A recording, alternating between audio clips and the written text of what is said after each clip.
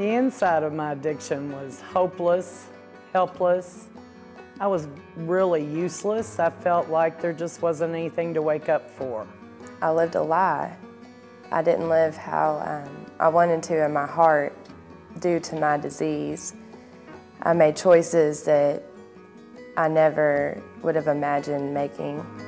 I felt just a sense of unworthiness.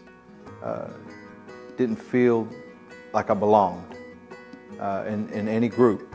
No place to live. I always was unsure where I was going to get my next meals. My health was declining. My mental state was I was just crazy. I didn't think that I was ever going to be free. I didn't think that I was ever going to get freedom. I thought I would die inside. I thought that that was the way life was supposed to be for me. The part that the healing place played in my recovery and getting from addiction to the outside of addiction absolutely probably has the most to do with giving me the time to sit down and focus 100% on my recovery and grow and understand.